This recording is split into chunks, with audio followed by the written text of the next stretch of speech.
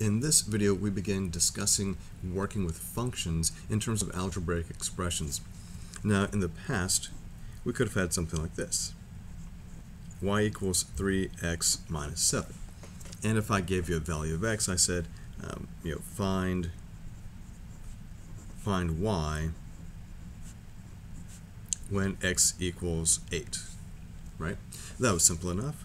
You would just take that value of 8 and you would replace that x with 8, and it would just look something like this, right? And you work this out. 24 minus 7, and you get that y is equal to 17. That's how we would do an evaluation, right? You plug in the x, you get out the y. Well, here's the big thing going forward. Know that y is the same thing as saying f of x. So please don't read this as fx, that sounds ridiculous. This is read as f of x.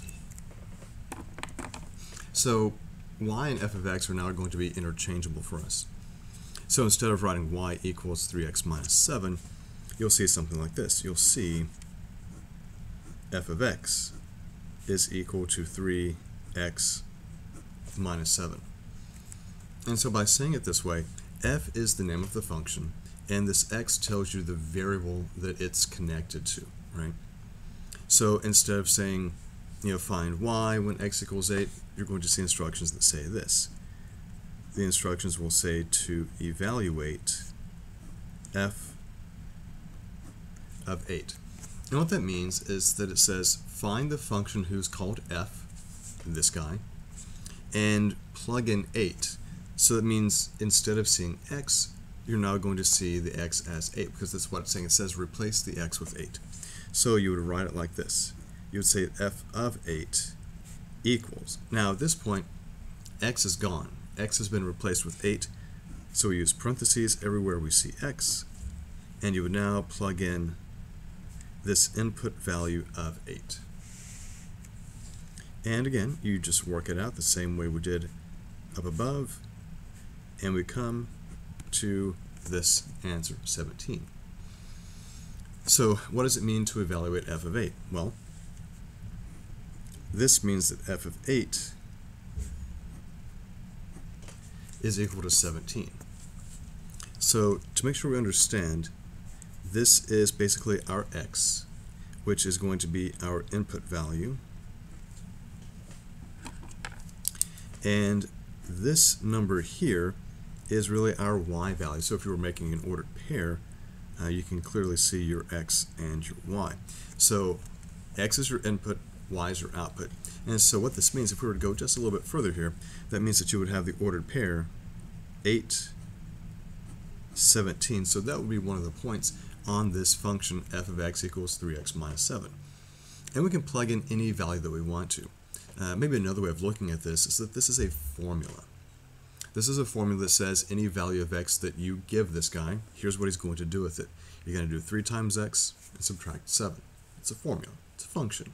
Now, since it is a function, going back to the discussion we had earlier, with a function, each input value is going to have just one output value. You plug in one number, you get out one number.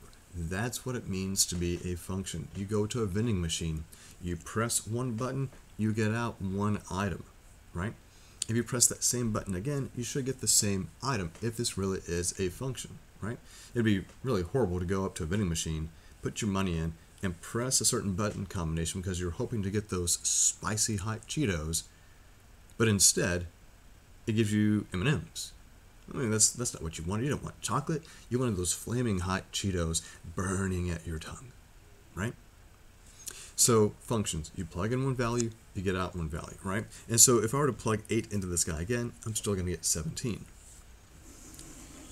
So this is oftentimes the notation we see. Instead of saying y equals, we'll say f of x. It doesn't just have to be f. Sometimes we use things like this. We might say c of x. And c of x may be something like this, 100x plus 3500. And maybe this c is talking about cost. So this could be an example of a cost function. where the cost of manufacturing something is going to be based on this formula. So if you want to make, say, 25 items, you would do 100 times 25 plus 3,500 for however that's defined, right? Sometimes we have this. We might use h of t, and maybe that looks like this. So negative 16 t squared plus 80t plus 96. And this function could be describing the height of an object t seconds after it's been tossed into the air, right? So we know at every single point in time, there's only going to be one location, one distance from the ground up to that object. So it's going to be a function. And so sometimes we use h so that we really see that, okay, we're talking about the height based on time, t, cost, c, based on some unknown number of items that we're making represented by x. So it's not always just f and x. Sometimes you use different letters. The most common letters you're going to use for your functions will be f, g, and h. Okay. So what we want to do next is we want to take some different functions at different f and just evaluate, just so we make sure we understand how to evaluate, and then we'll hit the homework.